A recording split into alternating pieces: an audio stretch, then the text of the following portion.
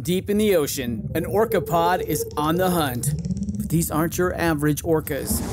These guys are organized. Marketing team, did you get those social media posts scheduled for the SEAL migration? Aye, Captain. We even have an automated notification for all pod managers when they go live. They use Monday.com to keep their teamwork sharp, their communication clear, and their goals in sight. Monday.com. For whatever you run, even orcas. Go to Monday.com to dive deeper.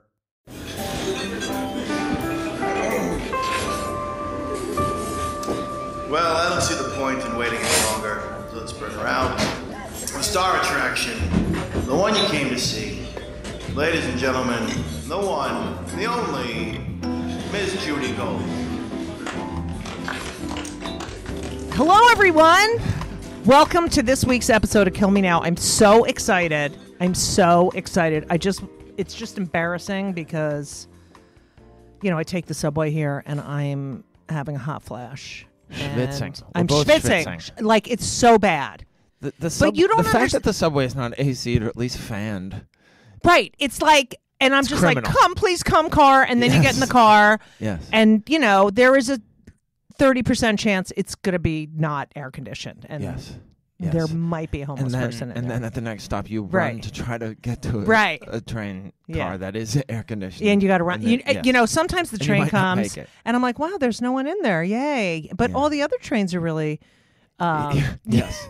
There's no seats in the other trains. And it's either like a smelly person or... it's heated. Yeah. Ladies and gentlemen, if you don't recognize that voice, then you're an asshole. No. Yes, they do. Really? Yeah, they're My comedy voice is so fans. distinctive? Yes. Oh, Ladies wow. and gentlemen, I've been dying to have this guy on. The incredible Gary Gulman is here. Oh, thank you. Oh, wait, I forgot. Because Thanks, Tennessee's Jew. not here. Gary Gulman. That's our Jew Oh. bell. Oh, really? Yeah, That's we have hilarious. anything remotely Jewish. I love that. The bell rings. Because, I love we need that. to remind people how much we contribute to the world. Oh, yes. You know what I mean? Yes. Yeah, I'm always doing that. Yes. I've gone out of my way over the years. Really? Yeah. Do you feel like Jewy? Yeah, I'm very I know you're Jewy. Jewy. And it permeates my very being. Yes, yes, same. all the Same. time. All And the I- negative and I- things. and they want you to feel guilty about that, but Right. I won't. But what about I the embrace fact it. that we're really... I lean in with my big Jew Yeah. nose.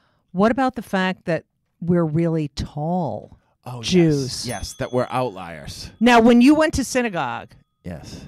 like we were the tallest family at my Yeah. synagogue. Well, my family isn't tall. It's Really? just me.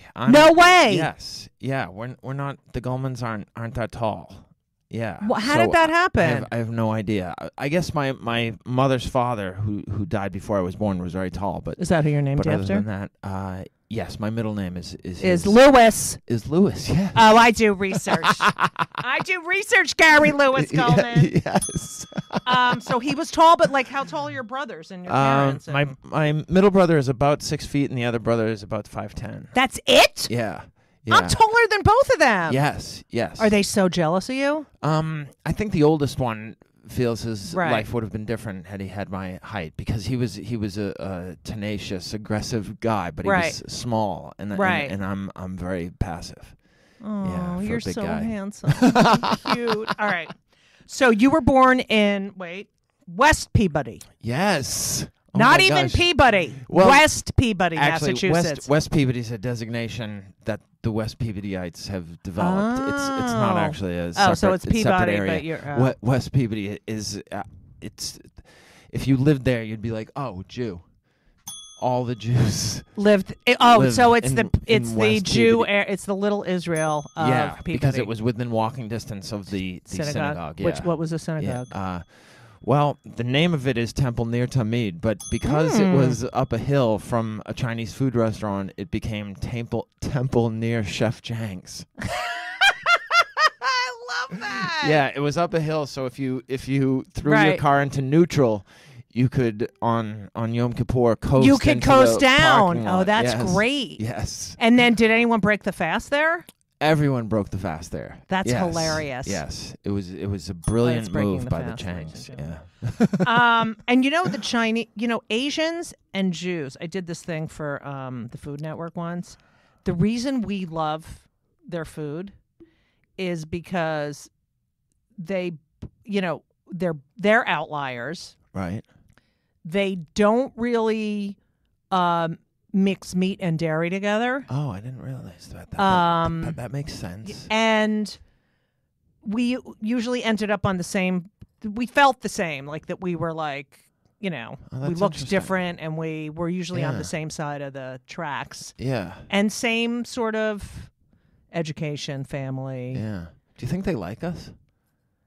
Yeah, I don't know. Don't you think everyone hates us? Oh, yeah. Totally. That's my mother, constantly. They all hate us, Judith. Yes. Everyone hates us. Yes. Like, yes. And, I used to be so like, no, everyone. And everyone fucking hates us. Yes. And it's that Bernard Malamud quote, if you forget you're a Jew, a Gentile will remind you. Yes. Exactly. Yeah. And your girlfriend's not Jewish? No, she's a young black woman. But does she? She doesn't hate Jews, does she? No. She appreciates Jews. All right, good. Yeah. So you're in and refers to all the headgear that she wears, and there is a lot of headgear involved as yarmulkes in having an afro and whatnot. Yeah. She refers to them as shmatas. Oh, I love her. Yes. How long lovely. have you been with her? She's 4 years. First of all, she is one of the hottest women I've ever seen. Gorgeous. Yeah, thank you.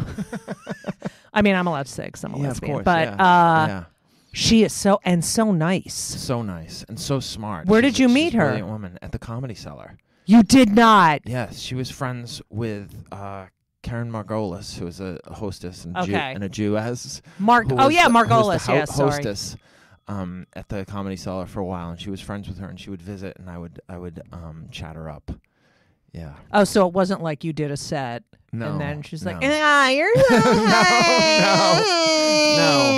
no, like every other guy comic." So you have two brothers. Are you the youngest? Yeah, I'm the youngest by 10 years. So you were a mistake. Probably. And and it was pretty much like being an only child. Right. Same. I'm the youngest, but they're But by the time I got to high school, they were both gone. Yeah, me too. By the time I was in 7th grade, I think. So your parents divorced when you were a baby? Yeah, 1.5, yes. So they got more of your parents together than you did? Oh, yeah. Fuck them. Oh, I know. I never knew my parents together. Yeah. Yeah, because Ben, my little one, doesn't remember us together, but my older one does. And he's the more emo. Yeah. You know what I mean? Right, of course. Yeah, and I'm the emo. Yeah. And they don't accept that. They just deride me for being so sensitive. And no, but that's the best part of you. It is. Some would say yes, but he's so sensitive. He's ultra sensitive. He can't say anything. We have to walk on eggshells. Oh, I know. Yeah. Yeah, and my mother used to always say, for someone who's a comedian, you really have no sense of humor, Judy. Can't say anything. I know. And the what do you want us to walk on eggshells? Yeah, yes. Yes, I do. I want you to walk on eggshells. Look what you did to me. Yes. Parse every word you say. Yes. Wow, 1.5. That's such Yeah.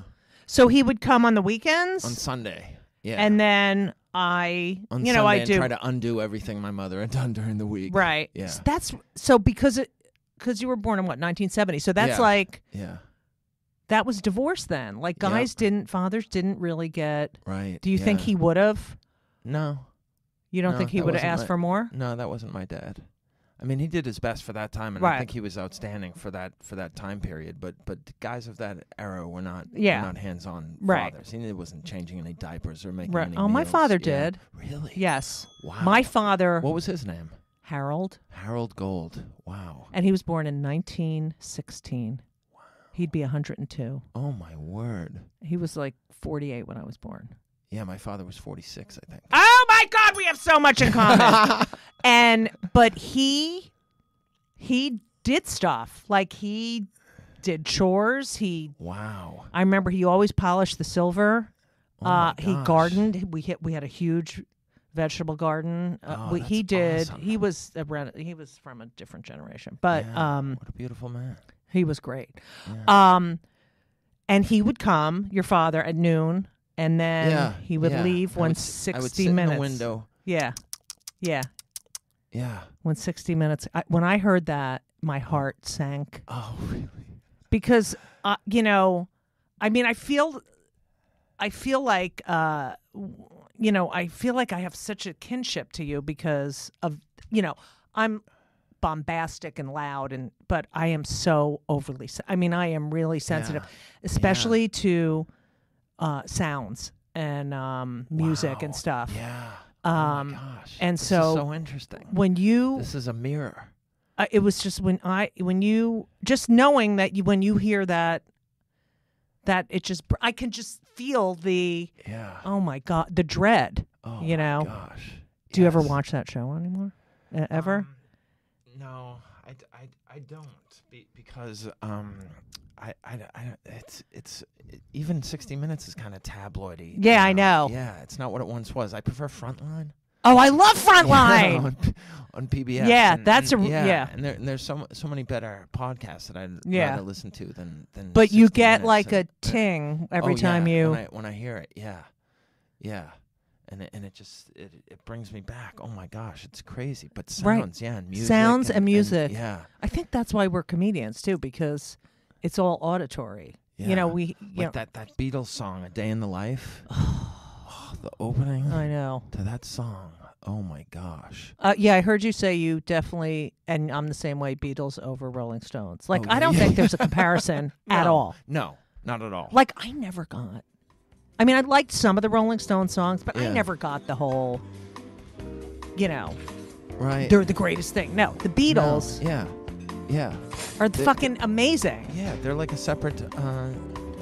They transcend music. Right. Yeah. This episode is brought to you by Progressive Insurance. Do you ever think about switching insurance companies to see if you could save some cash? Progressive makes it easy to see if you could save when you bundle your home and auto policies. Try it at Progressive.com. Progressive Casualty Insurance Company and Affiliates. Potential savings will vary. Not available in all states. Okay, so you decide that you go to school and that you, I guess, don't want to be average. You don't want to, right? Yeah, right, yeah. And I feel the same exact way, like that I'm worthless unless I'm great. Which is the worst. Yes. When you're a comedian, it's like the worst thing in the world because, a lot of it is outside of you. A lot of your success. Yeah. Is outside. No control. And I feel like, I've been doing this for so long, so I finally gotten used to, you never quite get used to it, but I've finally gotten used to, all right, this'll pass. Yeah. But as I get older, I'm like, maybe it won't pass because right. I'm a woman over 50, so it's. But I had a revelation this year. I'm not the biggest Springsteen fan. Oh, I love as from far New as Jersey. I love all his hits, but I don't know the deep cuts that well. Right. And I go to his concerts and I love him, but I don't know. I'm not as big a fan as some people are. But I read I listened to his Audible. Oh, I wanted to download it because he does it. Is it great? Does it? It's my favorite thing he's written. Really? Yes. Even more than all the songs. But it's like $50. No. Oh, it's cheaper now? Oh, yeah. Oh, I went to download it when it first came out. Yeah, it's anyhow. Everyone it's says it's amazing. But he talks about not being able to get out of bed at one point in his life. And my idea was that if you got to the level of even Paul Simon. Right. Sorry. Or Billy Joel. Not Art Garfunkel. No. Okay. That was a little more. Or Bob Dylan.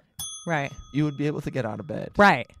Because you would want to spend the day as Billy Joel. And so I just thought, work harder. And you'll feel good about yourself. Right.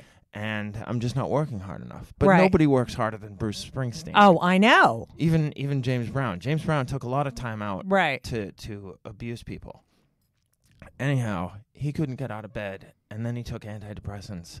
And he felt better. Right. And I thought, first of all, Wellbutrin is, or whatever he was on, is more effective than being Bruce Springsteen. Right. Which is remarkable. Right. And it's chemical. It's not. Oh my God, it's so chemical. And I was convinced by everyone that this was just how it is. if you do something great, you'll feel good about yourself. Until then, I always thought keep that working. Too. Yeah. And it just I mean, it didn't cure me, but it made me stop blaming myself for feeling so terrible. Right. I think until I had a very bad clinical depression in 2010, and that was a major turning point in I've always been anxious and I realized then I've always been depressed and but I feel like I went to the doctor. I looked at I was so skinny. That was the only good thing. But anyway, but if you look at my blood work from that time,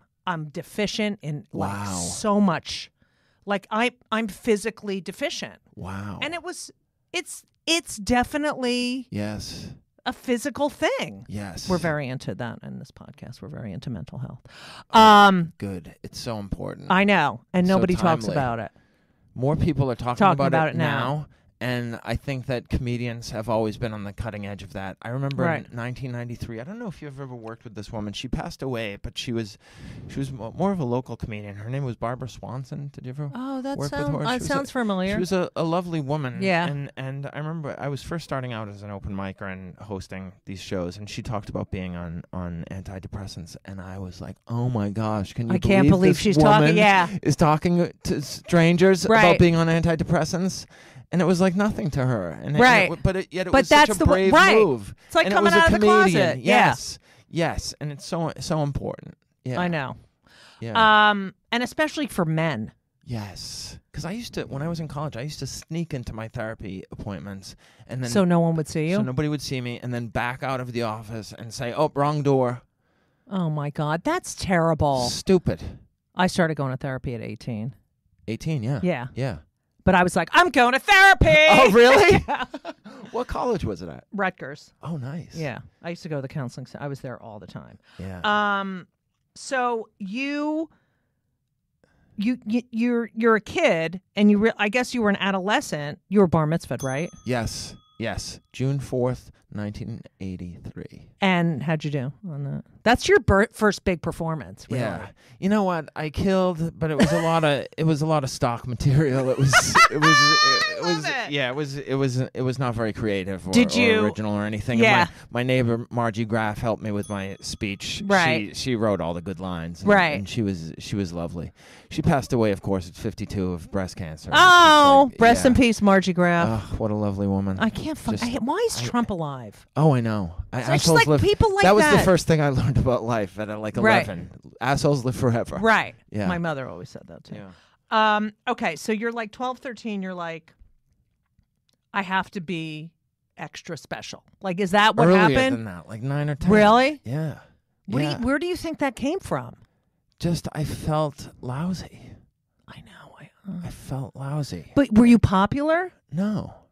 I had a hard time making friends because I was so weird. And here's another really bad move. My father, who saw me for 3 hours a week, right. we would play Monopoly and throw the ball around. He was doing his best. He felt that I should repeat the first grade based on some sort of idea, maybe that I would excel at sports or some idea he had, and he fought with the principal and the teachers who insisted that I was in the top reading class, the top math class, and had me repeat the first grade. Yeah, and it undermined me, and ew, he had you repeat it, and then everyone was like, "Why, Gary?" And mocked me and teased me, and I was with kids who were less mature than me, and I didn't really connect with them, and it just And I happened to have a teacher who was really sarcastic and a bully, and that really made me feel terrible, and so that's where the dread of school started. Before that, I was a really bold, precocious kid, and after that, I was terrible. They do that with boys a lot. Yeah, and self-conscious. Yeah, that sucks. Yeah, I hated school because that's when I first felt depressed. Yeah. Ugh. After that, I hated going to school. Oh, when that alarm went off in the morning. Oh my gosh, Judith! And I was like, no, because I knew the minute I walked in the school, it'd be Bigfoot, Sasquatch, Bigfoot, Sasquatch. Oh, it was really? the whole fucking Judy. day, all day gosh. long. Wow, it was awful. Thank God they didn't have social media. Oh, of course. That's why I'm fearless, I think, on stage, because it's like you cannot humiliate me. You can't say anything to me that I have not been listening to. I've said this numerous times on the podcast. I did not walk by a schoolyard until I was in my 30s. When I was living, I'd live in New York and I'd see a schoolyard and I'd walk across the street because I was hilarious. I thought they would start. Oh my gosh. It's horrible. Of course. It is horrible. But nobody has your stage presence because of that. I guess nobody. Because, the greatest stage presence in comedy. Gary! Yeah, I was talking you. about that with the Jared from Bloomington. I love Jared. Oh, no, he's not Jewish. He's out of his mind, too. He's so interesting. I know. He's eccentric. Yeah. He loves the Beatles, too. Yes. Yeah. That Comedy Attic is one of the best rooms in the country. It's incredible. Yeah. It's and he perfectly doesn't run. give a shit how many people drink or Yes. he is so Yes. into the comedy. Yes. I adore him. I know. Yeah. Except Henry goes to IU, Oh, yeah. And he texted him for a job, and then Henry's like, he definitely read it, and he didn't write me back. No, we don't know that. Well, he said Try he had again. a reading receipt. He said, yeah. Right. Whatever. I love Jared. And Henry's a pain in the ass sometimes. But I love you, Henry. Henry's Jewish. Okay, so you're in school. Then you could be a basketball player. I did play basketball in high school, yeah. But you ended up on the football team. Did one of the coaches come up to you? Yeah, there were these twins. They were 28 years old, and they were really handsome. They were the guys coaches? with long hair. Like the Winklevosses? Yes, the Winklevi, yes. Yeah, the Winklevoss coaches, Yeah, they were really handsome guys, and they saw me in gym class, and I could dunk a basketball, and they were like, you're wasting your talent. If you play on the football team, we'll get you newspaper articles and a scholarship to play football, and the love of your school classmates and girls, adoration, sex, yes, popularity, yes. I had never kissed a girl at that point, and you didn't get. Did you go to summer camp? I went to basketball camp, so you did. Yeah, so it was all boys. Yeah. And then nothing at your bar mitzvah? Like, don't they all get blowjobs at the bar mitzvahs? Oh, maybe they do now, but yeah, I think they didn't. do now. I was a nebbish. Oh, me too. Yeah, but so they. I can't believe you were a nebbish because you're so handsome and tall and like you don't seem nebbishy to me at all. Yeah, I was like, It's what keeps me from being completely insufferable. I think because I think if I had grown up with that type of entitlement, that forget great looks. Yeah, I didn't really fill out or anything like that until I was 18 years old. But these guys saw me in gym class, and then they said, "We'll train you." And on the first day of summer, they called me at like 6:30 in the morning. Said, "Meet us at this gym in Salem, Mass, where the witch trials took place." Right. And I went there, and they trained me every day for like 6 or 8 weeks. Just you? Just me. The Winklevoss twins and you. Yes. And then I went out for the football team. I mean, wasn't your mother like, Gary, I don't trust these people? My mother was completely skeptical about this thing. Really? And thought it was insane. But the one thing I will say is that she recognized how much effort I had put into it. Right. And she didn't force me to give it up. And also a friend of mine, the night before football practice started, I told my best friend, I was like, I can't do this. They're going to murder me tomorrow morning. And he was, I said, I'm going to tell them that I have second thoughts. I'm not going to do it. And he said, they will kill you. Yeah, right. After you went for how many weeks? Yes, and they took you to breakfast every morning. What did they do? Like, what did you do in your workouts? We would lift weights. And then they would teach me how to run passing routes and things like that, and throw me a football. And then they would give me like these really great pep talks that I had never gotten in my life. Nobody built me up like that. I would just ask questions like, "And do you guys think I'll get to play in the games?" And they were like, "Fuck yes!" And they were just so positive and optimistic, and everything they predicted came true. Yeah. And even though, like, when you were you were filling out and getting muscular. Yeah, did you get more popular? I went from 200 to 240. Wow! In one summer, it was remarkable without steroids or anything like that. Yeah. Just Carnation instant breakfast and massive amounts of tuna subs. Oh, I love tuna subs. Oh my gosh, canned tuna with mayonnaise. Oh, do you like celery in it? I like anything in and it. Onion, lettuce, celery, lettuce, onions, tomato, cucumbers. onion. I love tomatoes. Lettuce, tomato, onion, mustard. hot peppers. Oh, hot peppers. Yeah, pickles. Oh, anything. I love oil and vinegar. There's really nothing you can do to tuna. But I can't now. I'm a tuna snob now. Like I have to have. Like I can't get Subway tuna. No, because it's been sitting there, and then they have to like mix it in order for the brown shit to, you know what I mean? Oh yeah. Well, the whole thing is chunk light. Yeah, just, come on, it's like cat food. Yeah. Like cat food. Yeah, it is. So how was your first game on the football team? I dominated. I was incredible. Really? Yeah, everybody was so much smaller than me. Weren't you popular at that point? All the football players were popular when I was. No, because I was this really good student who was pretty shy, and they probably wanted you because you were smart and you would remember all the plays and. Yeah, I mean that was part of it, right? And also I was easy to recruit for college because I had high enough SAT scores, and they didn't have to make any kind of allowances and things. Yeah. And you were a tight end. And I was a tight end. Yeah. So wait, so it was a really fun position. What do? You block on run plays, but then when they pass, you go out for passes. And and then you the run. Best part. Yeah, and then when you catch it, you run. And then you make the touchdown. My thing was to almost immediately dive to the ground before anybody could get a really good shot at me. Oh, that's so cute.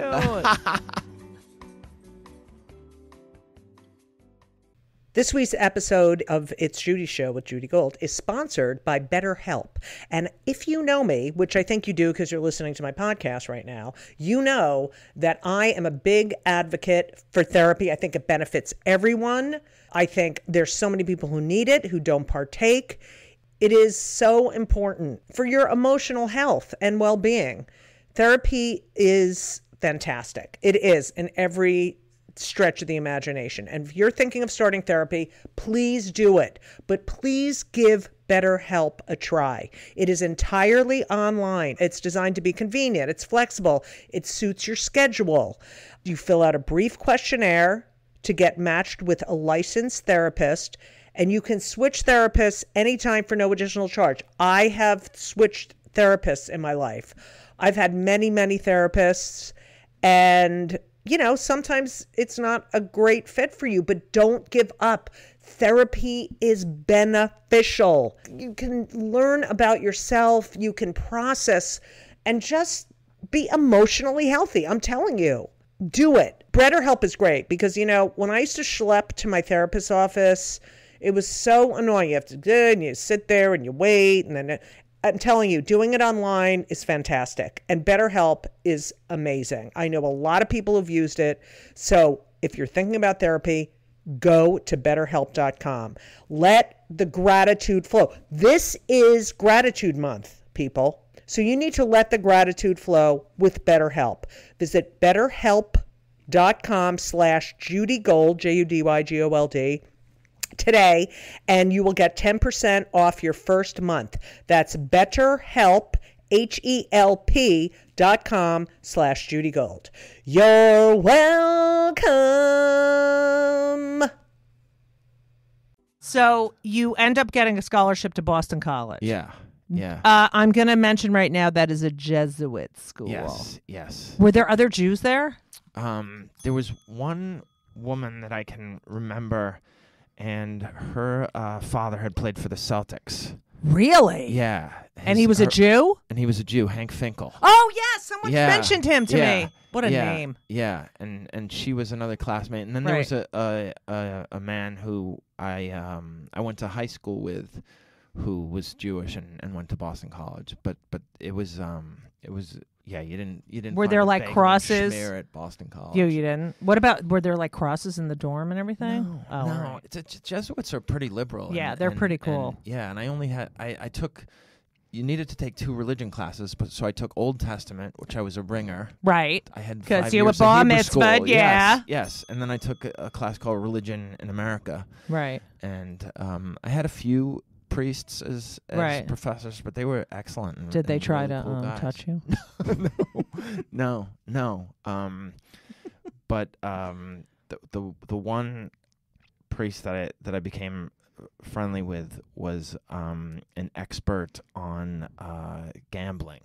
He was a statistics professor, and he was a consultant for the Massachusetts Lottery. He was a really interesting guy. And he was a priest? Yeah, he was an expert on gambling. Yeah. Wow. Yeah. Do you think he was gay? I think so many are gay and can't deal with that. Or that's possible. Yeah. Or asexual. Yeah. Which I think is that does that category have a name? Asexuality. Well, it's the A in LGBTQIA. Oh, okay. All right. Yeah. Which, whatever. I don't know. I think that's a possibility. Yeah. So, all right. So you play. So this is where a lot of who you are manifests itself. Is that you get there. Yeah. You're on the team. Yeah. But it's making you miserable. Oh my gosh. Yeah. Almost immediately. And you've signed this, this deal with them. The best way I've learned to put it is that every practice was a referendum on my manhood. Right. Like I had to prove that I was tough and aggressive and strong against the toughest, strongest. Right. So you're on this high school team where you're the biggest one, and now are you the smallest one? No, I'm not. I'm actually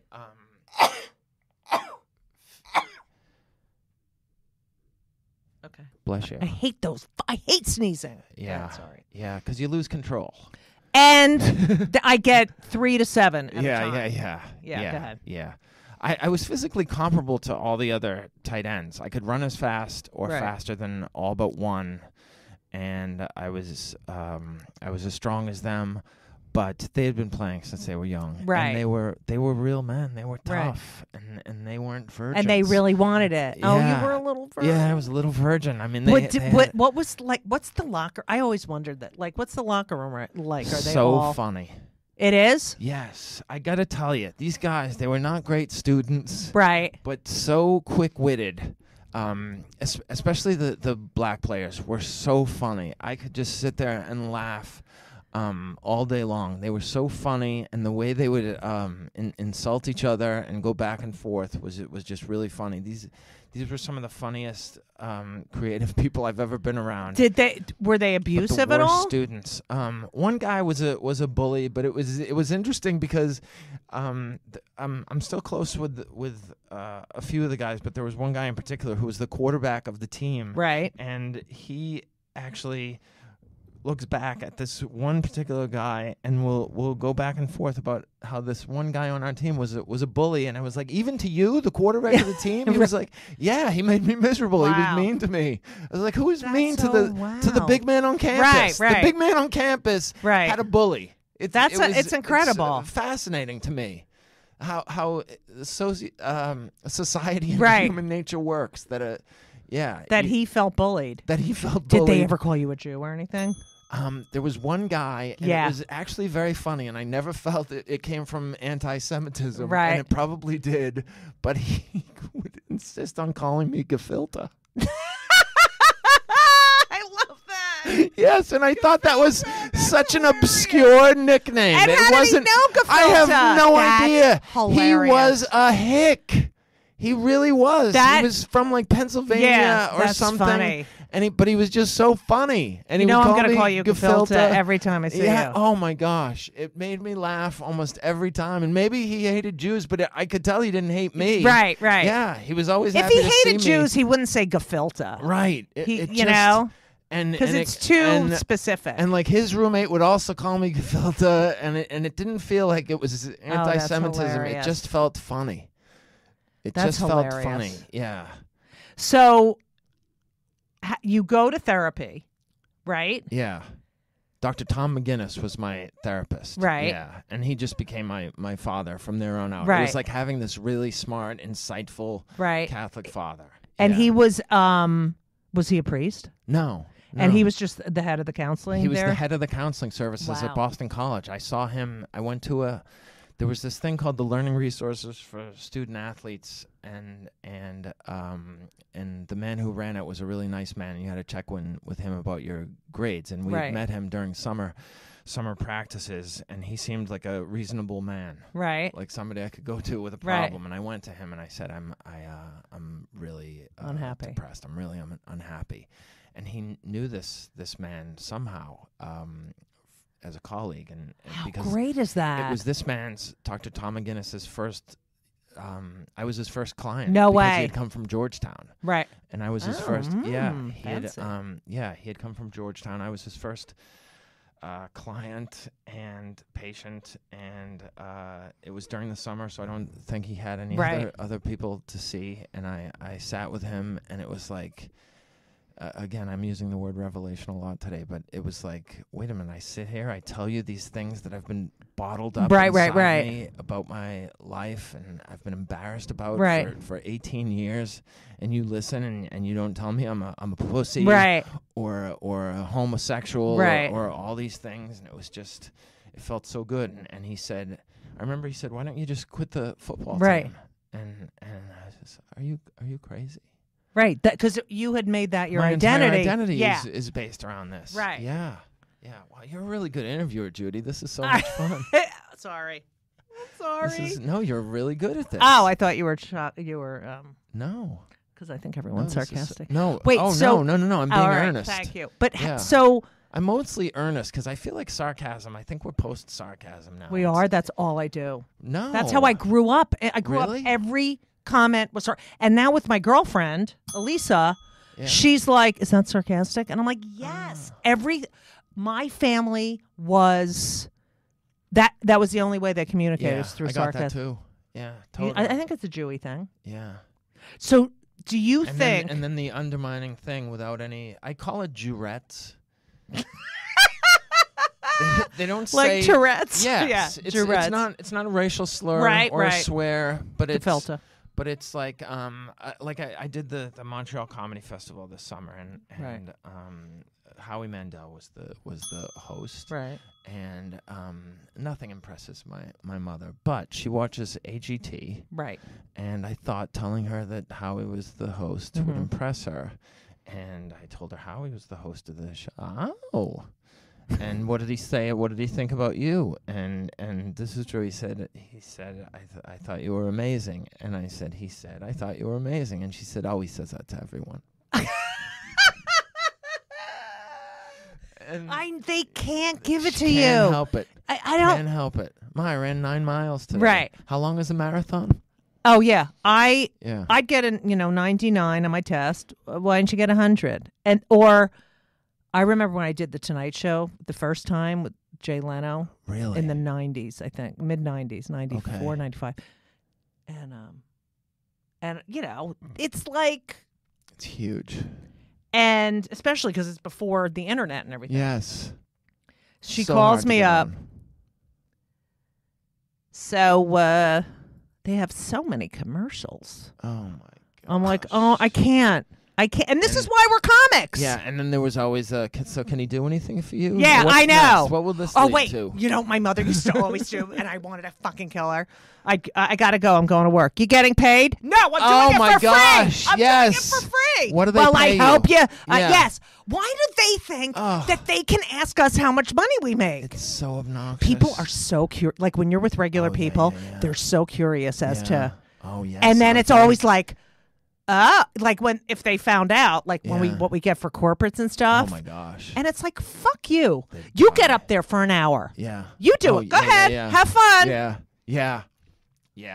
It's unbelievable. We earn every you just penny. work an hour a day. Yeah. I'm thinking about the days I have to work. Yes. That's all you think about all day. All I can think about, and I'm processing these words all day long. Right. Yes.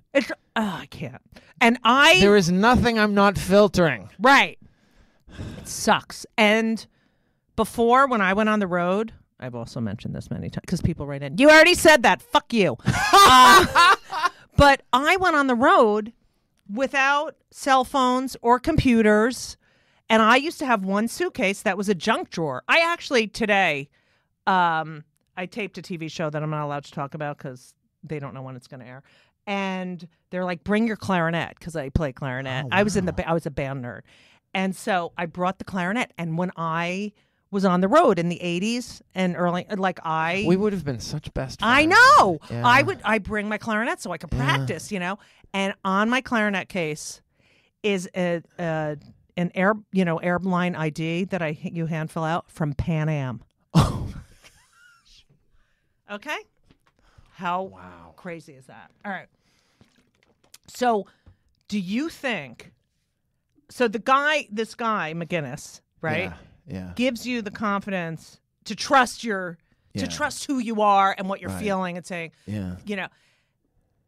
how did you quit? Like, how was it going into these coach? Like, that must have been. Well, it was a seminal moment in your life. It was very interesting because the season, the regular season ended. Yeah. And I didn't get better as far as my depression didn't lift. So that's when I first started taking antidepressants. What was your first one? It was called nortriptyline.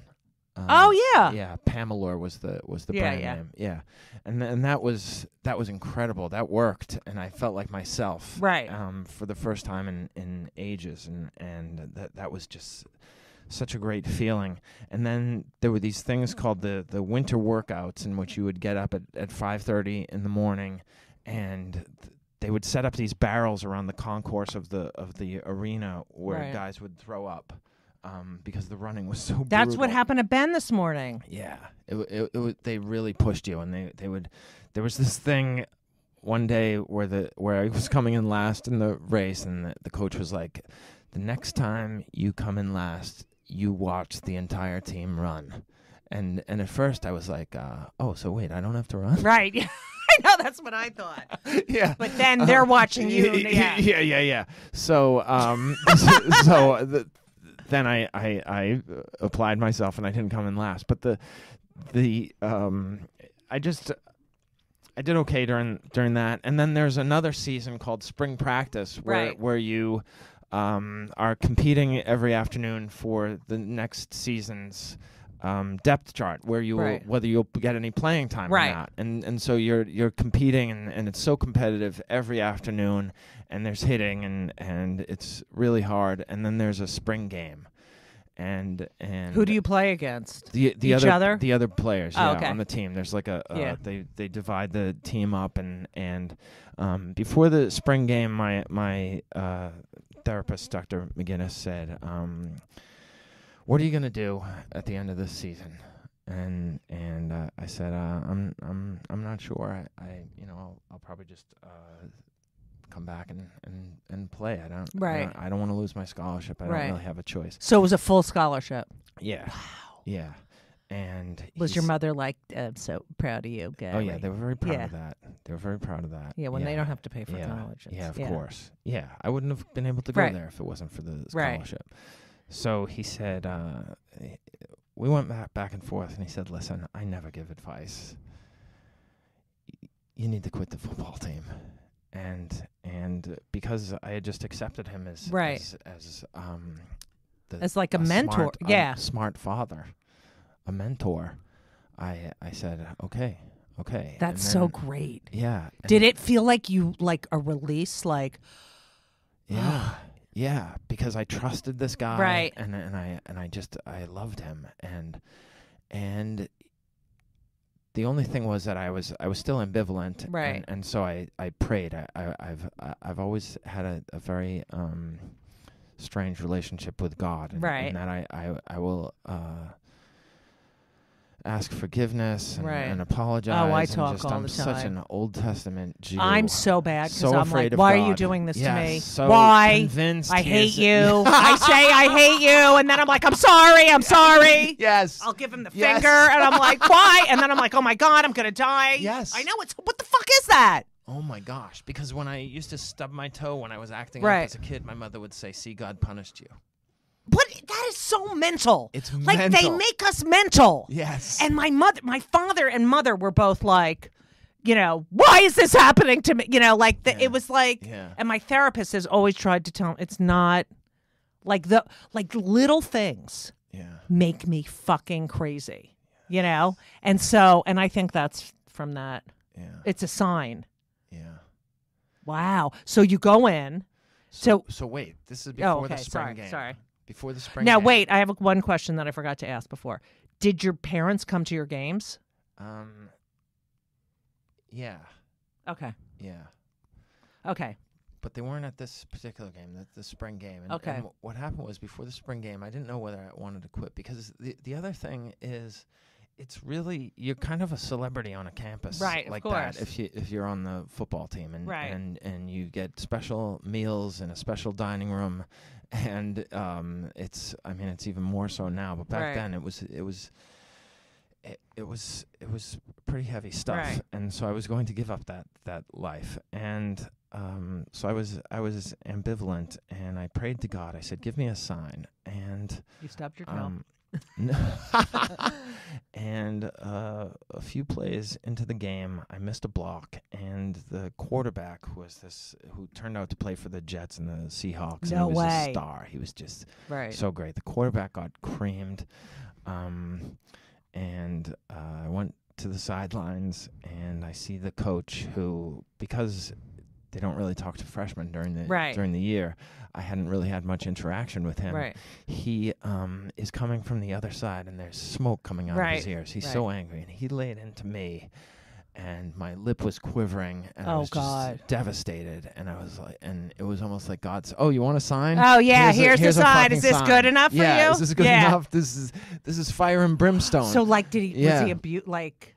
He was reasonable within the context, right? Because you could have hurt the guy. I could have killed the guy, right? Because I was I just made a horrible mental mistake, and I blew it, and he was angry, and so I went into his office that Monday, and the wonderful thing is that the coach was apologetic. He was like, "I'm really sorry that I blew up at you, but you really?" Yeah, I couldn't believe it. Right. But knowing the guy the way I knew him, and he was just a beloved figure on campus and everything. He was a very decent man. Right. And he said, "I apologize for blowing up at you," and I said, "No, you had every right to do that. I could have gotten that player killed, and I said I can't play anymore, and he said you what are you gonna do? You can't just suck it up for a few years." I said, "I'm just not an aggressive person." And then he mentioned this one player who was a senior. He said, "Well, so and so is not aggressive, and he's on the team." And I said I didn't say this, but the thing was that guy had never played a down. Right. I said I'm sorry, and then he called my dad, and my dad tried to convince me to play, and then he called the therapist, and the therapist said, "Really? So they really wanted you to play?" Yeah, which is Ripley's to me, because I couldn't have been more inept. Right. But I was athletic. I will say this, and I was a big person. I had the body of an NFL player, but I didn't have the mentality, and the therapist was really nice. He says, "Listen, I stand by what I told you, but just so you know, they really want you to play on the team, and you can stay." But that must have, I mean, in a way, you'd be more conflicted, but also in a way, you're flattered. I was flattered, but it was laughable. Right. Yeah.